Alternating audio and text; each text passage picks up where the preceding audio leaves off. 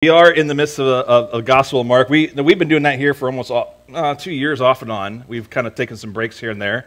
But we're spending this Lenten season, which is up from Ash Wednesday to Easter.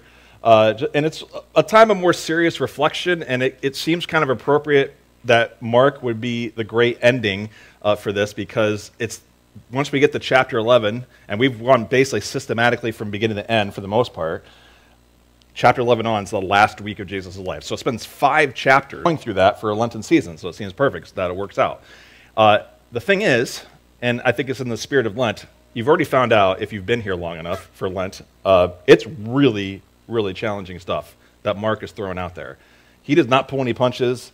Obviously, he portrays Jesus as not pulling any punches, and obviously that means I seem to not pull any punches either, talking about some of these things. And on today, do you have your fort built, whatever, ready to get shot at? And I would say it's really interesting after this past week, and I was talking with some other people that are not associated with this community about some of these things. So they're like, hey, what's your church like? I'm like, what do I say?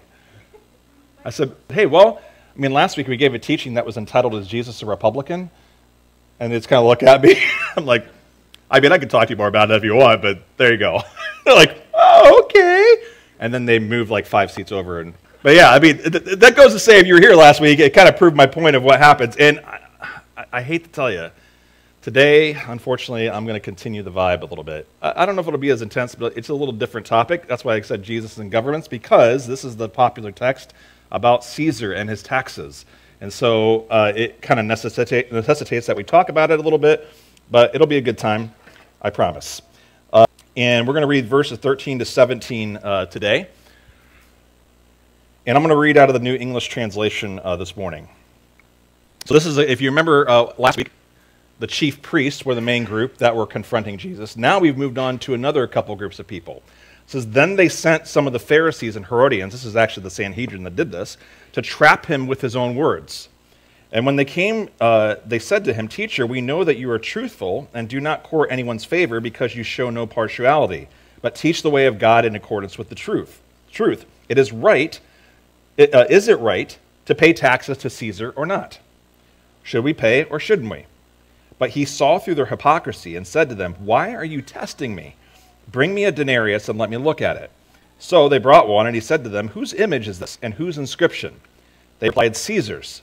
Then Jesus said to them, Give to Caesar the things that are Caesar's, and to God the things that are God's. And they were utterly amazed at him. Let's pray together.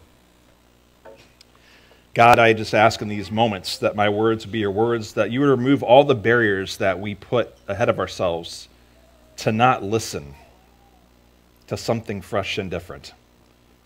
And God, I pray a fresh word would happen today. And God, I know you speak to each of us individually. I also pray that you speak to us corporately as a body of how you'd want to live this good news out 7 days a week. In the name of Jesus, I ask this, and everybody said, amen.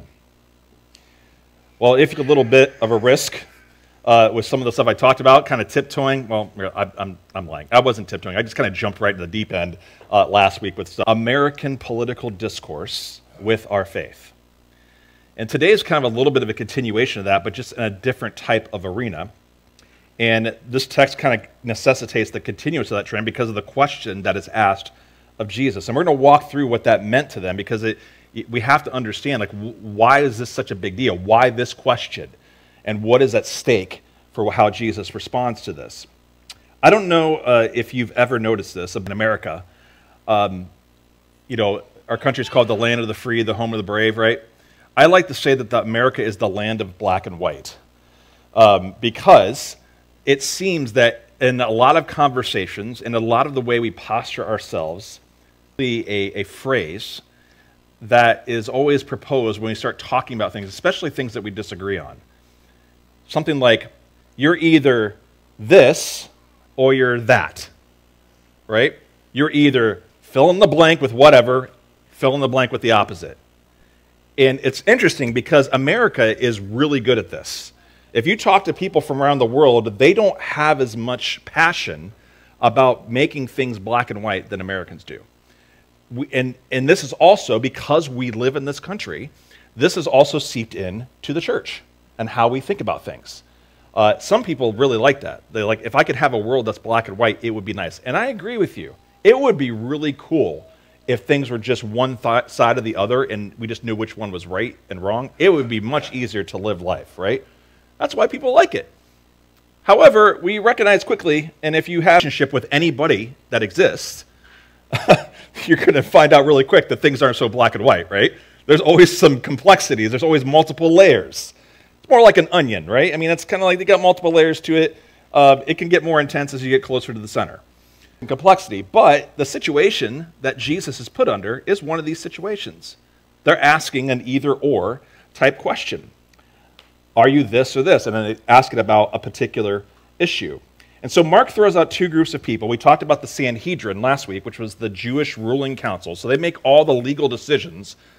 Moral, social, political life, that's what they do. And so like when there's a complication where the Torah is really vague, the Sanhedrin is the official ruling council that says this is what the interpretation is. They sent these next two groups of people, which we've already encountered. The Pharisees, interesting, if you know about these two groups, they are two polar opposite groups. So the Pharisees are, we've talked about this before, and they've been mentioned many times in this gospel already. They're like, for lack of a better term, to use today's terminology, they're like the ancient middle-class evangelicals of the ancient world for Jewish people. That's what the Pharisees are. They are people who love their Bible and memorize a lot of it. They also have an oral tradition, a commentary that goes along with that Bible. They've memorized that too. And subsequent to that, they have a particular interpretation of how that works, which is theirs. And they enforce that upon people. And they're the people who are really serious about their Bible. Of all the groups of Jewish people, of the political sects around, the Pharisee Bible, that really do try to follow the scriptures. And their mentality of why Israel is being oppressed is because they sinned too much. We did too much wrong. We didn't listen to God enough, so we need to stop sinning to get back with God. And so their solution to that is basically become the Bible fact checkers. They're going to make sure that everyone gets in line so that we can be back on top again. And that consumes them. So they're always concerned about doctrine. They're always concerned about making sure that people follow the right doctrine, which, by the way, happens to be theirs. Because we found out in the Gospel of Mark already, there's been moments where they have taken passages in the Torah it doesn't even come close to saying. For example, Mark chapter 7, we talked about this. They have these hand-washing rituals that were only reserved for a specific group of Jewish people, and the only way you become that is if you're born into it.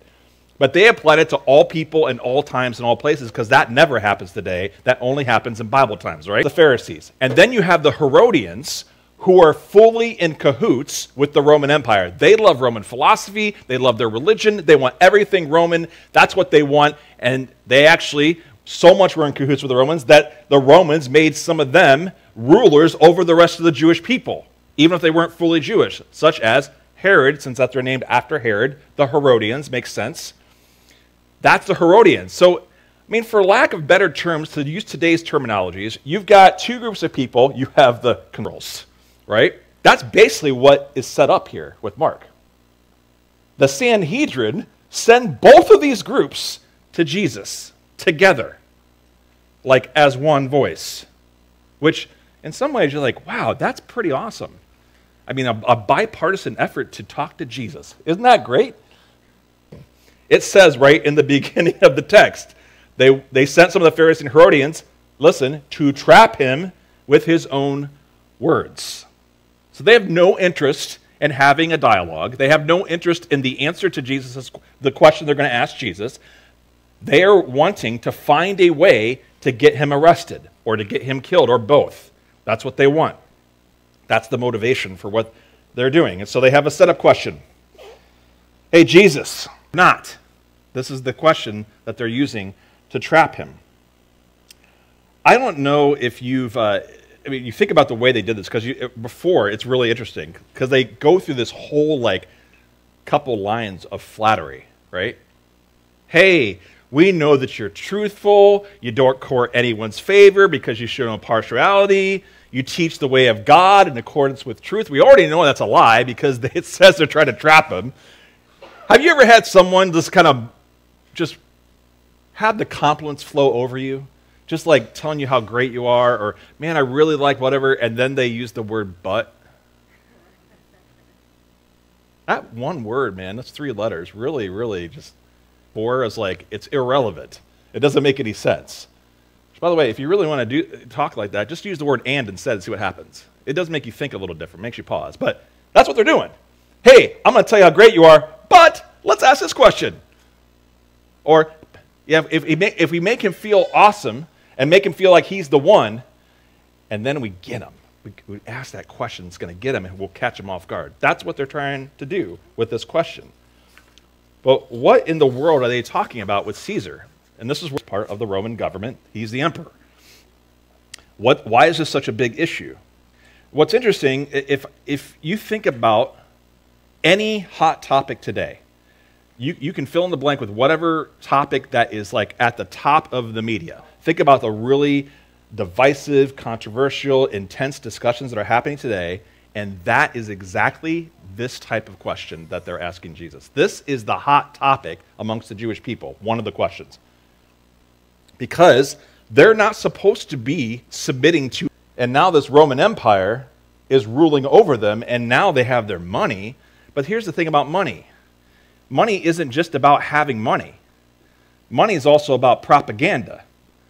Money is their advertisement in the ancient world.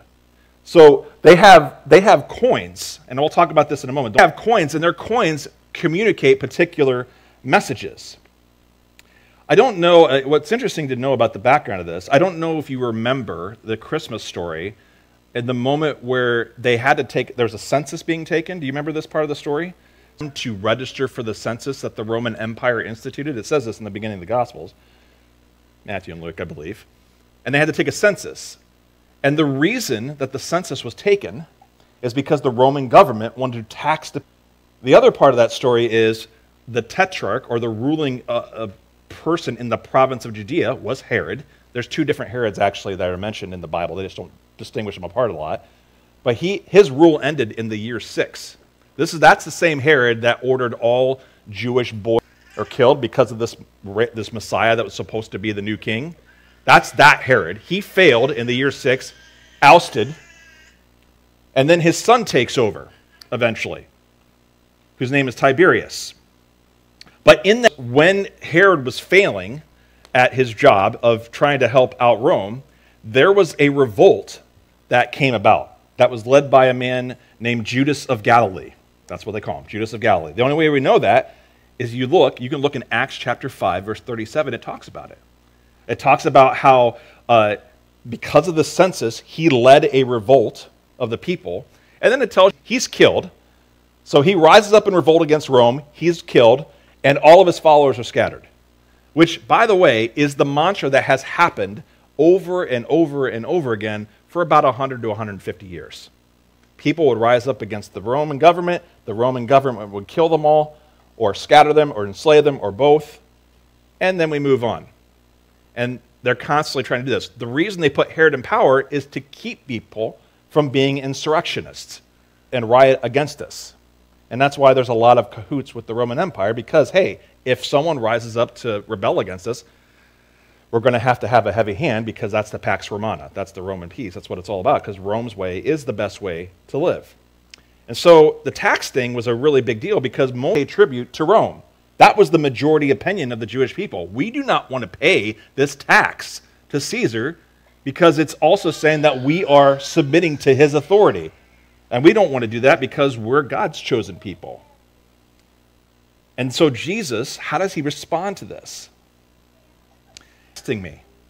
So it says, I see through their hypocrisy, but the word testing is also, like, I think it's not strong enough a word, but basically the way that the translation is in the context is like, he says literally, why are you trying to trap me in your question? Like, he just calls it out. Like, you're getting me to say something that's going to get me in trouble. So then he says, give me a denarius. And it's very specific in the text. It doesn't say give me a coin. It says give me a denarius, because actually during the revolt, some of the Jewish people minted their own coins so they wouldn't have the Roman coins. So there's all sorts of controversy surrounding this issue. So Jesus says, give me a denarius, which is a Roman coin. Let me show you a picture of what that looks like. Now we can show the picture. This is the coin that Jesus got. And if you look at this coin, this is actually the Emperor Tiberius on the front, and on the back is actually his mother, Livia. And there's an inscription, because you remember in the text it says, whose image is on it? Caesar, that's Tiberius Caesar. And what's the inscription? Well, the inscription, you can see it there in Greek. I won't try to pronounce it Greek because I'll butcher it probably. But basically, this is what it meant. The front inscription said, Tiberius Caesar, son of divine Augustus, emperor. Now, often the Caesars would declare themselves the son of God. This is something that was said a lot in the Roman Empire. That's the front inscription. And in the rear inscription, it says Pontiff Maxim, which means high priest. So the Roman emperor is the high priest of the Roman Empire, which means he's in charge of all the religious and political dealings of the entire empire. He's the emperor. That's how it works. And the thing is that you have to understand is politics and religion are married together. They're just one, which, by the way, that's still true, even though we want to say it's different. Even if you had a separation, those things get married together a lot. That is what is on the inscription of this coin. So it's not just has monetary value. It is also propaganda to get you to understand a message that Caesar is the son of God. He is in charge of all religious and political life in the realm. And even if you look at the picture of Livia, put the coin back up, there's a spear you can see that she's holding onto in the back. The spear is actually reversed, and the reason that is because that they have issued peace. The Pax Romana, the Roman peace. The thing is, their way that they do peace is through violence and force, which is basically, hey, submit to our way or we will kill you or enslave you. Because our way is the best way, you'll learn. Don't say that. Oh, I did say it. So that's what happened. Because that's what they did. I'm just telling you what they did. That is on this coin. That is the Pax Romana. That's the piece they know. So, obviously, if you pay taxes to Caesar, it's like, are you submitting yourself to these pagan, idolatrous ways? I mean, this is the question they're trying to get Jesus to answer. Because here's the thing. If Jesus says yes, pay taxes to Caesar, then he's going to lose all credibility with the people that he's been with this whole time. Because they don't want to pay tribute to Rome. And he says pay taxes, then you're compromising, Jesus. You don't understand our place, Jesus. And if he says no, the Herodians and the Pharisees can label him an insurrectionist and have him accused of treason, which is crucifixion. Which does happen anyway, so you kind of get the picture of what they thought of him eventually. That's what they're trying to do. So if he answers one way or the other, either or, he's in trouble. He says, give me a denarius. And then he says, whose image is on this? Caesar's. What's the inscription? They go through the inscription. And then he says, give to Caesar's what is Caesar's, and to God's what is God's. What does he mean by that? The key word in this text is the word image.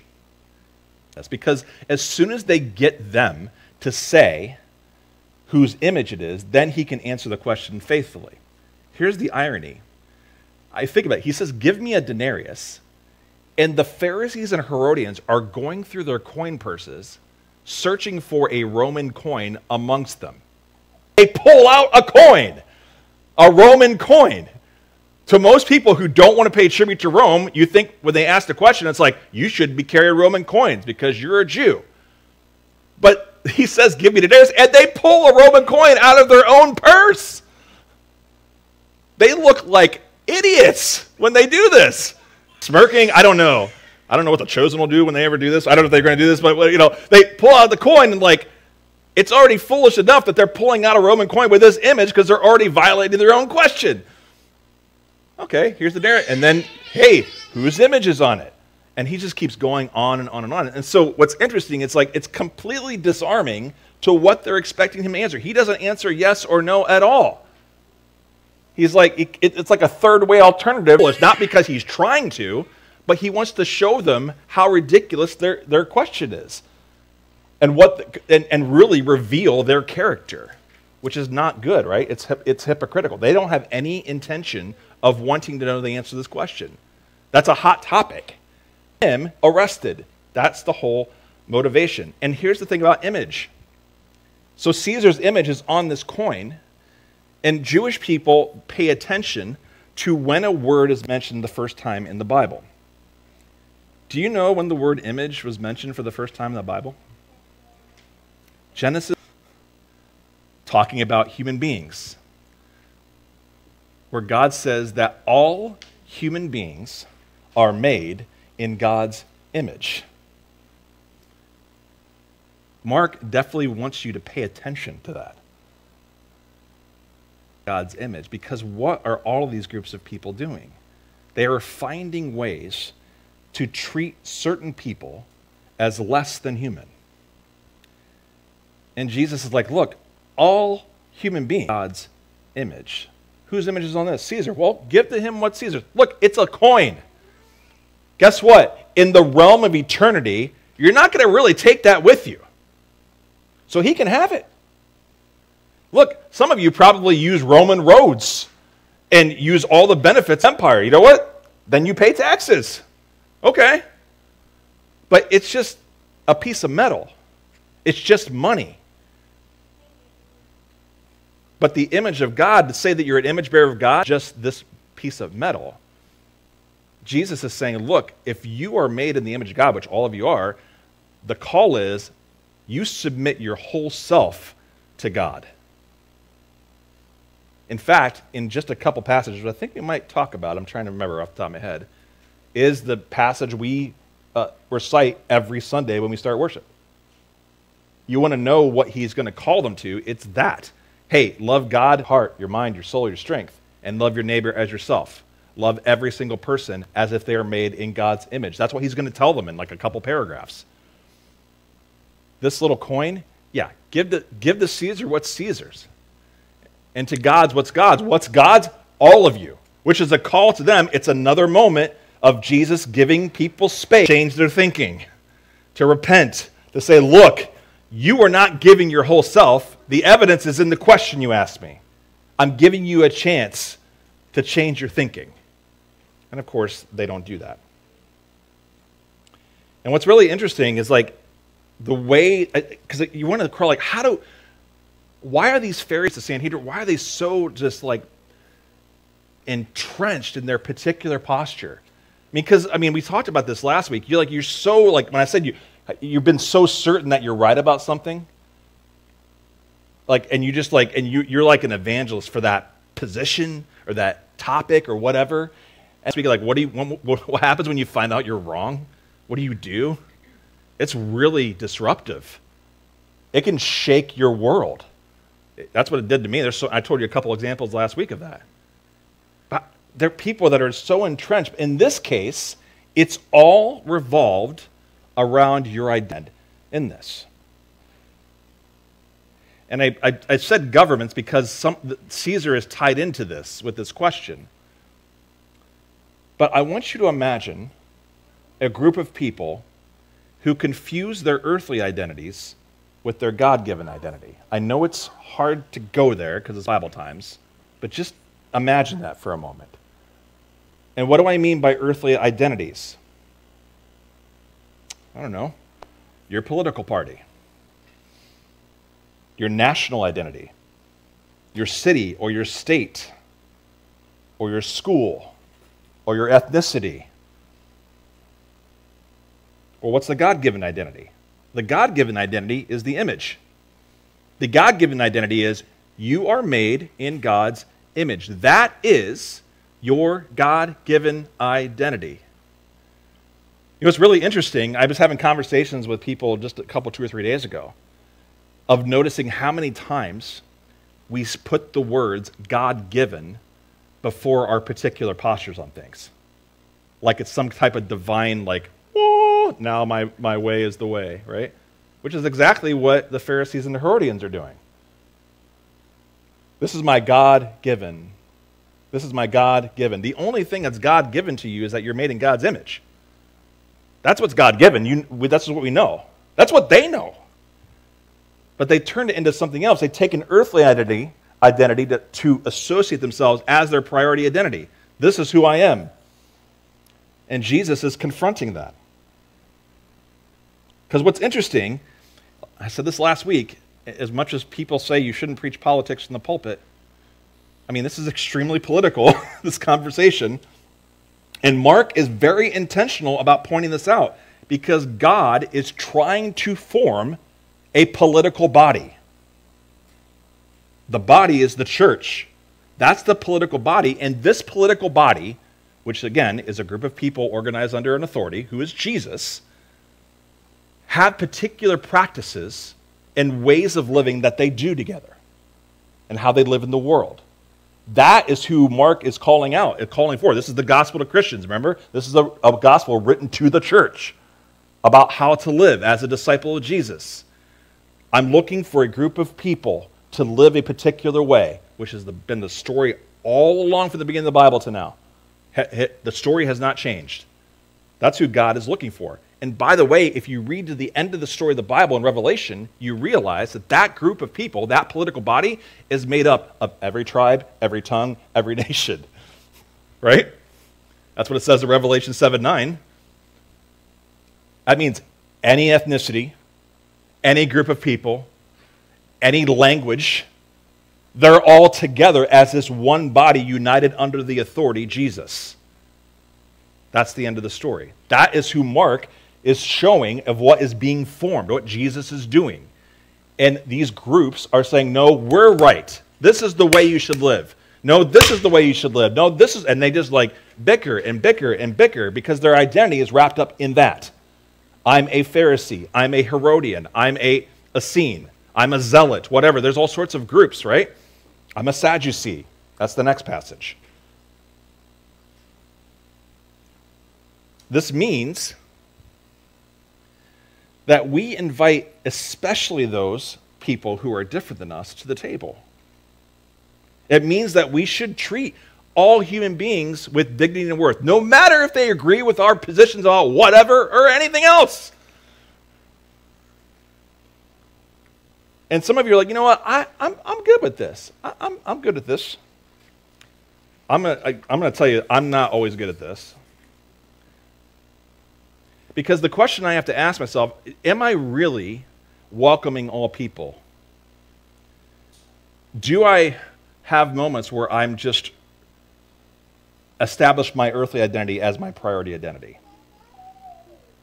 Here's how you know if you're doing that. And this, by the way, our country trains you to do this every single moment. And that is this. They train you to vilify people who don't agree with you. That is the way that you know that you are not treating every human with dignity and worth, made in God's image, is that you vilify, you turn everybody that doesn't agree with you or that you don't like into an enemy. Have you paid attention to who Jesus is like interacting with in this gospel so far? It's everybody.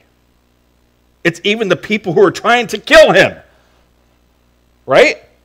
He doesn't just shut them out and leave. I'm not going to talk to you anymore because you're not going to listen to me. He doesn't. He's like, okay, we'll engage in conversation. He already knows I'm not going to listen, but we're going to have a conversation. Stop saying that. Well, this is part of my job. Sorry, been here a few years. You got to deal with it. But that's what he's saying. It's every single person, right? So he doesn't discriminate who he talks to just because he doesn't like their posture. He welcomes the conversation. Now, it doesn't mean that he is going to, I think a lot of people think, well, Jesus is just nice to everybody. Obviously, he's not. I mean, there's moments where, some people have to learn the hard way, and this is like the umpteenth conversation that he's had with these groups of people. But he always gives them space. He always engages them, and he doesn't vilify them. That's what we always are encouraged to do. We do this in the church too, right? I mean, this is why these words matter. This is what's interesting. Think about the words that divide us. If I say, are you a liberal? Are you a progressive? Are you a conservative? Already, I'm putting some label on that's divisive, aren't I? It doesn't matter if that characterizes whatever that posture is. The fact that I had used, well, that's just something the liberals would say. Or that's just something the conservatives would say. Or the evangelicals. Or whatever. You fill in the blank with whatever you want. Right? But all those words already divide when you say those types of things. And Jesus is not interested in division. I mean, the end of the story is all tribes, tongues, and nations united together under Jesus' authority. That's the vision. That's what Mark's trying to do in communicating this. And so if you're doing that in your language and in your conversations with people, why are you surprised that you're getting resistance? Why are you surprised that people are trying to break relationship with you? See, I mean, I don't know about you. I think that people are looking for a church that doesn't vilify other people. And we have done a whole history of things to do that. I don't know, ever heard of the Crusades? What do you think that is? There's pagans, there's an enemy, we have to conquer them because we are the right way, so we'll just kill you and take over your land. Does that sound like the way of Jesus? I mean, Jesus is going to the cross. It doesn't sound, that's completely the opposite of what's happening.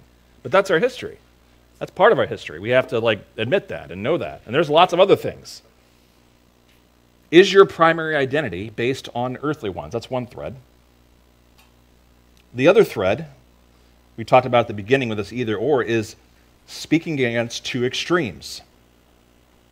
This is what our country likes to do, to push us to extremes. In fact, when I told you last week, when I mentioned the teaching where I talked about who I didn't vote for in the 2016 election, that's all I said at that teaching, 4.5 years ago.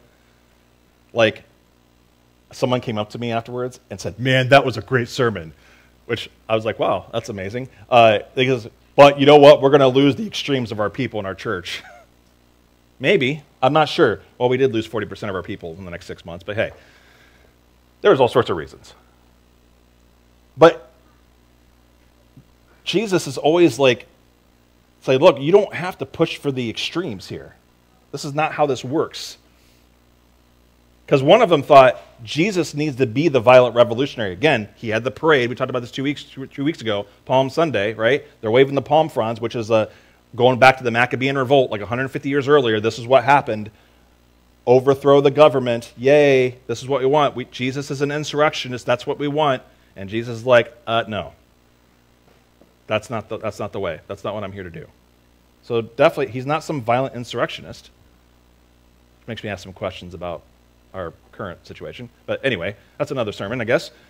And then you got the other end of it, the other extreme, which is just let the government take over. Well, he doesn't go for that either, right? And we know in history that both of these extremes are bad.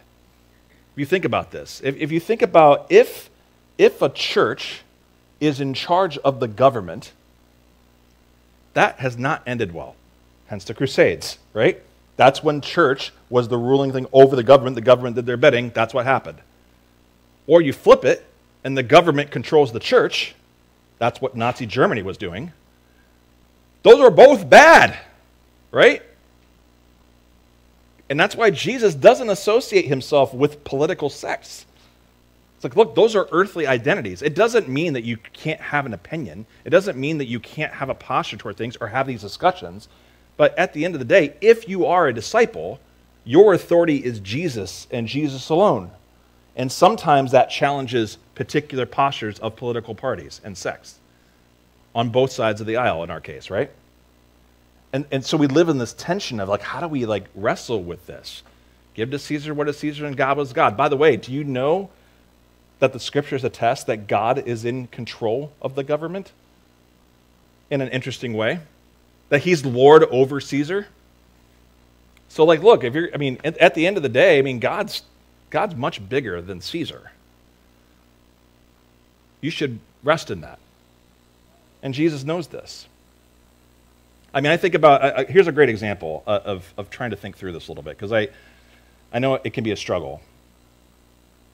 We have some systems in our government that are designed to help those who are the most vulnerable, right? We talked about this a couple weeks ago, that that's part of the call of the church, is to come alongside those who are marginalized. And there are some churches who think these systems in government are a really bad idea, right? And there's all sorts of words that get used, handouts, right? I think in some ways, I do understand the critique, because there's certain ways, like, it just makes it easy for people instead of like trying to have some sort of dignity or whatever, but some people are interested. The systems are all broken. We already know that. Handing out something brings temporary relief, and sometimes that's needed and necessary, but it's not in the long term helpful. That's what some people argue on particular political platforms, right? About all this when they have this discussion. And then we get upset when the government uses our taxes to fund these programs, and people have all sorts of great debate and discussion, right? This is where it gets fun. This is where the fun stuff is, friends. When I start talking about this, I guess my question is, what has the church done for the forgotten? Because the way that God has set it up is for the church to be the body of people who come alongside those who are forgotten and offer hospitality and service. That's the call. That's what Jesus has judged the temple for 2 weeks ago. And as much as we can, people can campaign for all they want about government help. And look, I think it's noble that governments try to help those who are marginalized. Sometimes I think it's because the church hasn't done an effective job of doing that they're doing that in the first place. And at the same time, we live in this tension that, well, what can the church do to step up? Well, the church obviously hasn't done full job, so some of them are. There's a lot of great efforts that churches are doing to do this, right? But what do you do about this? You just got to remember, look, the church is the group of people who are supposed to show the world what God is like. So we really should just focus on that. It doesn't mean you can't have discussions about government policy. Some of you are really good at that and very knowledgeable and way above my head of trying to talk through those policies and stuff. I don't understand it all. I'm not a government person to know how that works, but I appreciate your competency in that. At the end, I'm just like, what are we called to do as a church body? We can argue about government programs and our taxes, but I just say give to Caesar what is Caesar's, and give to God what is God's. And what to give to God is your whole self, and to pay attention to things God cares about, because the church is God's body politic. The church should be the body that is offering hospitality and service to all people, regardless of the earthly identities they want to prioritize, or you. It's so perfect today that we do communion. Because if you want to talk about identity, this is where it is for Jesus. And we're going to do this in a few weeks with the Passover Seder, because it's a Passover Seder meal, which we've kind of talked about. It's a Jewish festival, in a sense, remembering that God delivered his people from Egypt. This is the central place that Jesus is forming his disciples' identity, if you think about it. He's at this Last Supper. He's looking around the table. By the way, think about the makeup of those guys that he called, those 12 closest to him. Do you think they all were from the same political group? No. They were from all over the place. And they're all together, walking together and doing life together for 3 years. Do you think that those conversations weren't heated at moments? Yeah, they're all together at the table. Jesus takes the bread and says, "This is my body broken for you. Every time you eat of this, you do this in remembrance of me." And we've talked about this word remembrance. It's the word anamnesis, which basically is like a picture on your phone or a file, right? It's not about the file or the picture that's significant. It's the memory that it evokes. And what they literally think is it's transporting that memory into the present moment. Do this in remembrance of me. This moment, transfer this now to this moment. That's what he's saying when you remember this. My body broken for you, which obviously hasn't happened yet among them, right? This is going to happen. Then he takes the cup of the new covenant, which they know about from Jeremiah in their Passover Seder. It says, "This is the cup of the new covenant, my blood, that's shed for you and for many for the forgiveness of sins. Every time you drink of this, you do this in remembrance of me." Remembrance, anamnesis, same word. Take this and transport it into the present moment. So there's a couple things happening. One is it's a declaration of who God is. This is the way that God is showing how to live. I am breaking myself open and pouring myself out. It is not someone that's pursuing power and privilege or silencing other voices. It's welcoming everyone to the table to partake and to recognize that the path is through the cross. That's what Mark's setting up. And because of anamnesis, transferring this present moment, it becomes an identity marker for us. Jesus wants you to identify as this. My church is supposed to be a group of people that breaks themselves open and pours themselves out for the sake of the world, because that's what I did. And you are my priests. You were supposed to represent me and what I am and what I look like. And that is the invitation to them. And friends, if you think about this, anything you talk about, anything you live, anything you get in disagreements about, if this is not the central identity for you as a disciple, there's not many kind words for you in Scripture about that. And it's not as a threat, it's just a reality. Like this is God's desire. This is what he's trying to do. This is how Jesus lived. I mean, we've followed the whole gospel. This is what he's doing. Even with people who want to kill him. I mean, think about that. If someone wanted to kill you, you usually don't want to be around them. But he did. I mean, I'm not saying just, hey, go around and people want to murder you. I don't know who wants to murder you. Hopefully nobody. But you get it. I mean, this is what he's doing, and this is what he's inviting his people into. It's crazy. It's a hard thing. But man, when people embody this kind of reality, I mean, it is the flourishing life. And most of you in here, I don't know all of you, have experienced this from people, haven't you? There's a technical word called incarnation. We've said this before. It just means in the flesh. But it's an incarnational, an in the flesh presence to people of someone who lives us out among you that has made you compelled to follow Jesus, or at least to consider him. Right? I'm gonna guess that most of you might have had someone like that in your life. And friends, I'm telling you, that is the call to us. It's not to take our earthly identities. And look, there's a lot of story and richness in those identities. It doesn't mean you negate those stories. It doesn't mean you don't embrace those as part of who you are. But that is not your primary identity if you are a follower of Jesus. Your primary identity is, I'm a person made in God's image, a human being. That's the primary identity God has given us. And God is looking for a group of people who will show the world that every single human being has that kind of worth to God. That's what he's looking for.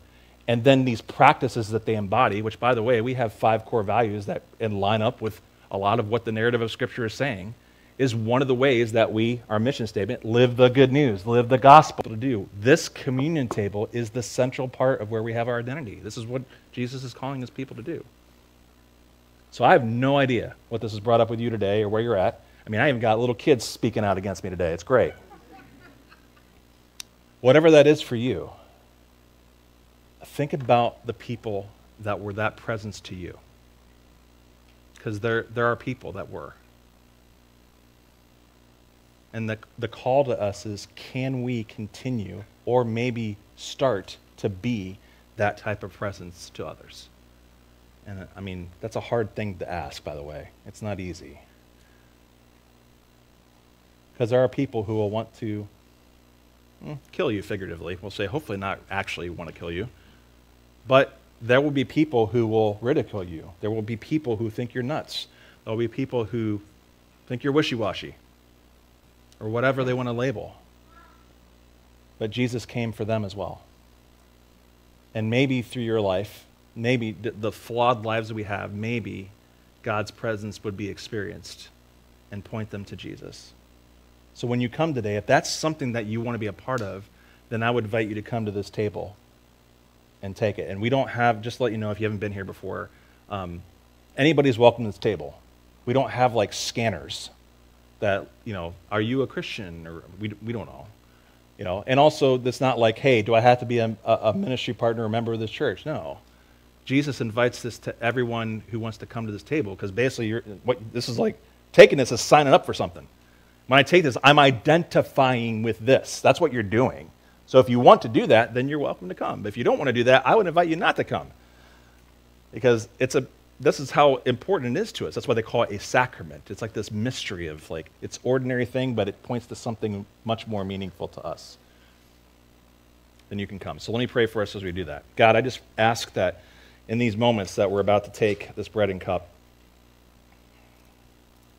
that we'd recognize all the ways that we tend to distance ourselves from other people, whether we say vilifying words, make them the enemy, whatever it is. God, I pray that you would enlarge our love, that you would break down our barriers and walls to change our thinking, that every single person is made in God's image, someone that you love and died for and continue to pursue. And God, I pray that our practices will be the same as how you practiced and what you did and what you showed us. And that would point to you, God, through Jesus Christ. In the name of Jesus, I pray. And everybody said, amen. Hey, thanks for watching the podcast. If you want to connect with us, click one of the links in the description there to get to our page, where there's all sorts of ways that you can find out more information about our church community, what we're doing, and how you can get involved with that. Hope you continue to stay. Make sure you like and subscribe. Share this with your friends if you think it's meaningful. And I hope you have a wonderful week. Grace and peace, friends.